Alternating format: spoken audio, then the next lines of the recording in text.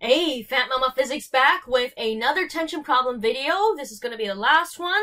Again, with me going first and you get a problem to try. Let's get started. Ooh, this time we have a different setup here. We have the masses looped around a pulley, but instead of this other mass dangling on the other side, like the Atwood's machine, this one is instead supported by a table. So you have a different setup here. A wooden block on a table, so I'm assuming this is an 8-kilogram one, attached to a hanging mass over a frictionless pulley as shown. The coefficient of static and kinetic friction between the table and the wood block is 0.4 and 0.36 respectively.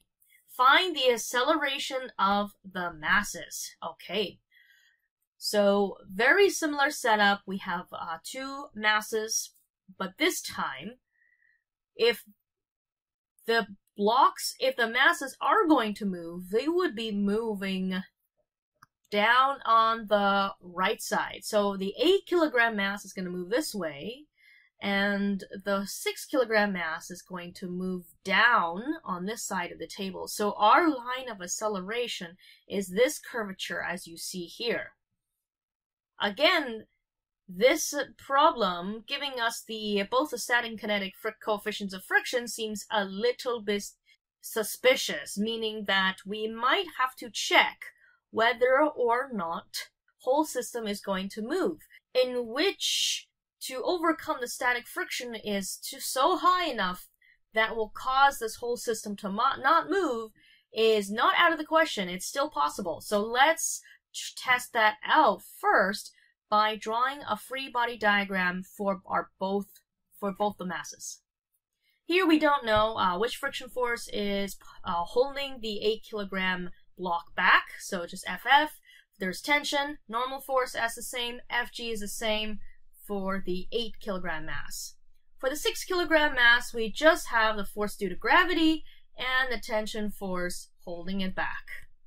Okay, ignore this over here. What I'm going to do on this side of the page is I'm going to check whether or not this whole system is going to move at all. So let's check the threshold force. How much force we need to start this system to get it to accelerate. So we have to use the coefficient of static friction, in which FFS is equal to mu s times the Fn of our 8-kilogram block to see whether or not, to see what force we need to bypass.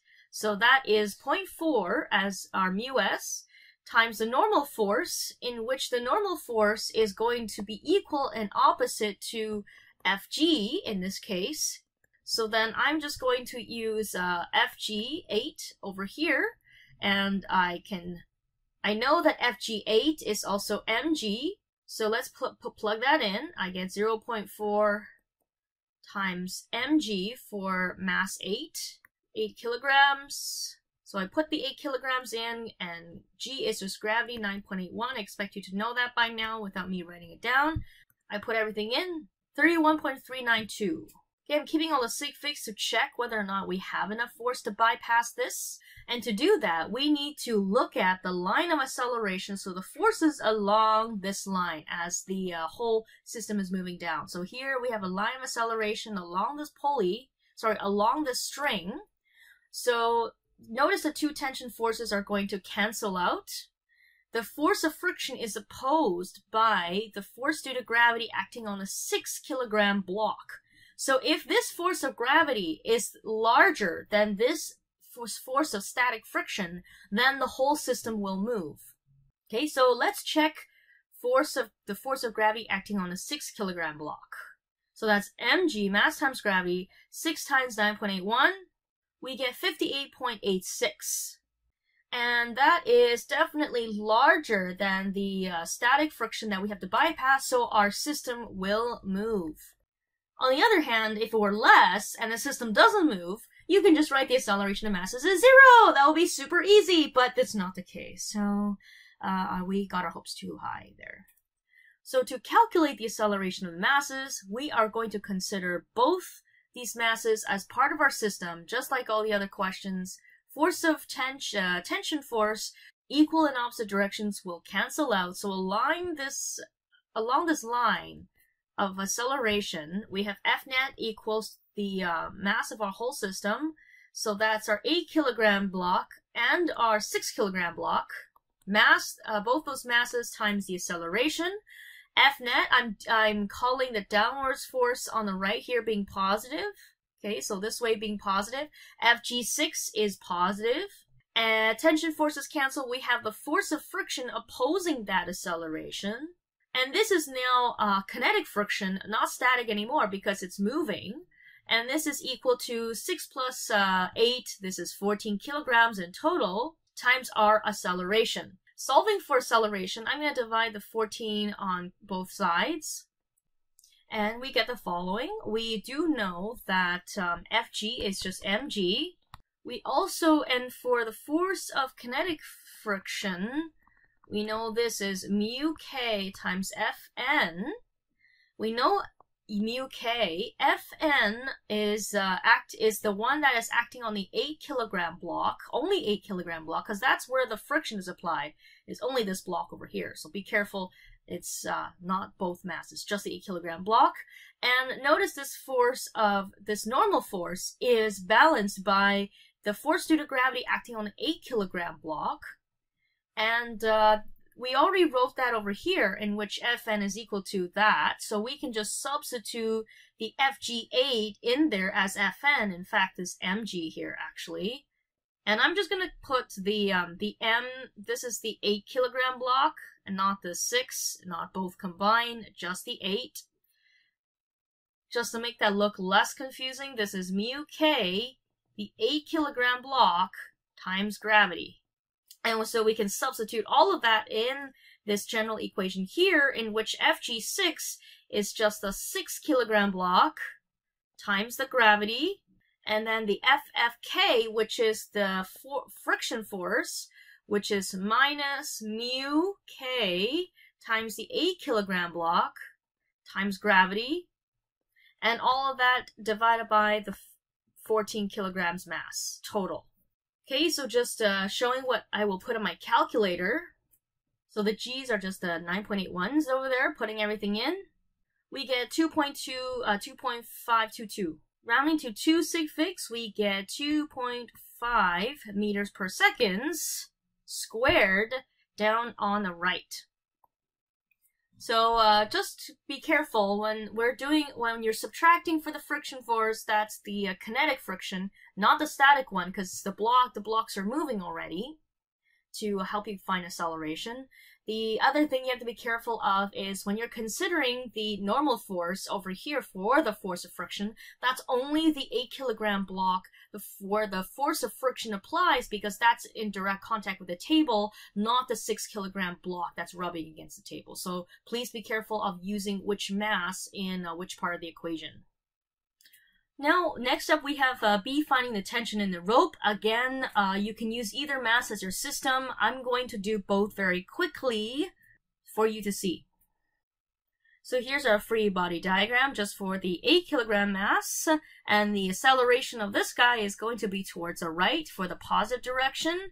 So our F net is going to be Ft minus force of kinetic friction equals the mass times acceleration.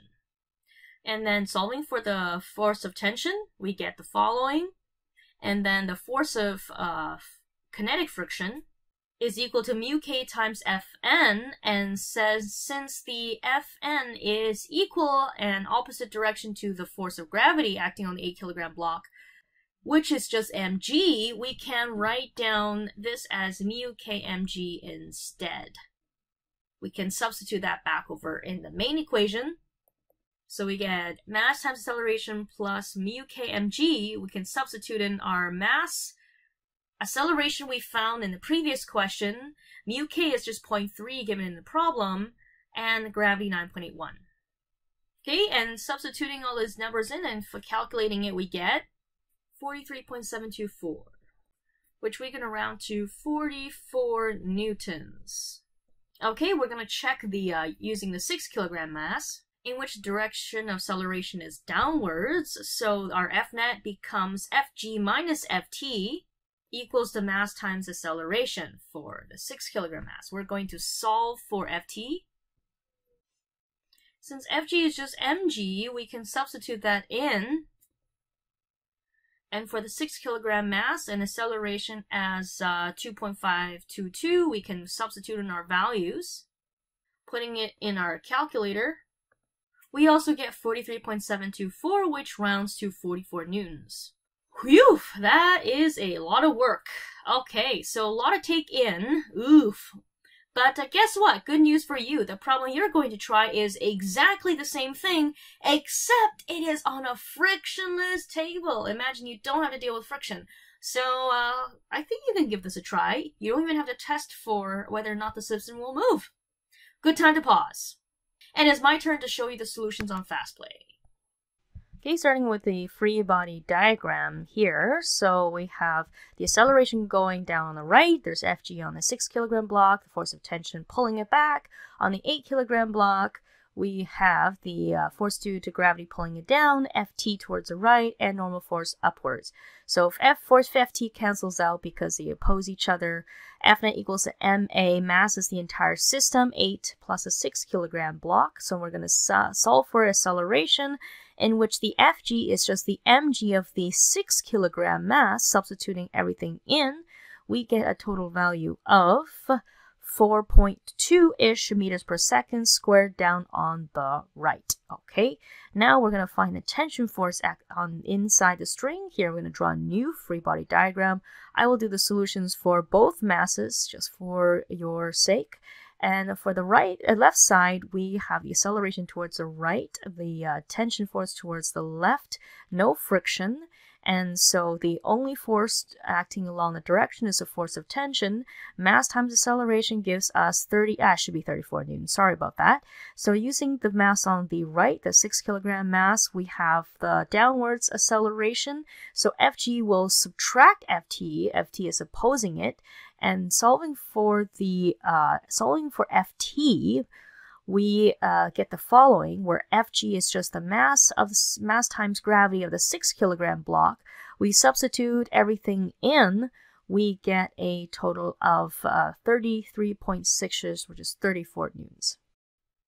Wow, it's a lot simpler than before, eh? So there we are. Here are the solutions. Sorry, I made a mistake here. I counted around to 34 newtons, not 36 newtons over there.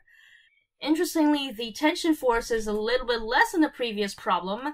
Since there is no friction force to oppose the system, the string is a little bit more slack. So, thank you for bearing with me. Hopefully these videos were useful for you and that you can use some of the skills here to tackle your own problems. I wish you the best of luck. I thank you for watching this video. Fat Mama Physics signing out.